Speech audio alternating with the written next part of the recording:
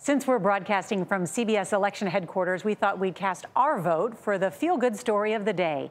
CBS's Chip Reid found a 12-year-old in Iowa who's knocking it out of the park.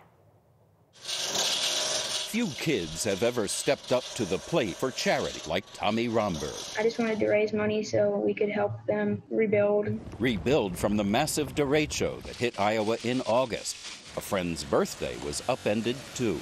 I knew his favorite sport was baseball, and I thought it'd mean a lot to him if he got a baseball bat for his birthday. So Tommy decided to make him one by hand and called it the Great Derecho. When word got out, others wanted homemade bats too, including his mother, Amanda. I kind of thought, oh shoot, Tommy, I think I would like one. Would you make me one? And he told me no.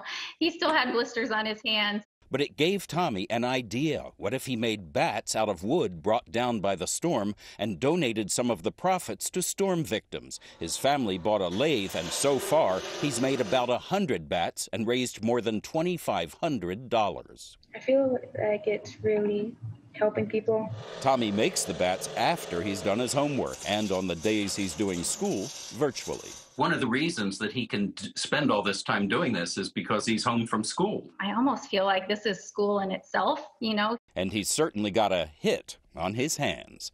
Chip Reid, CBS News, Washington. So get this, Tommy has 200 bats on the wait list, but his parents say his real priority needs to be the 6th grade. We get it.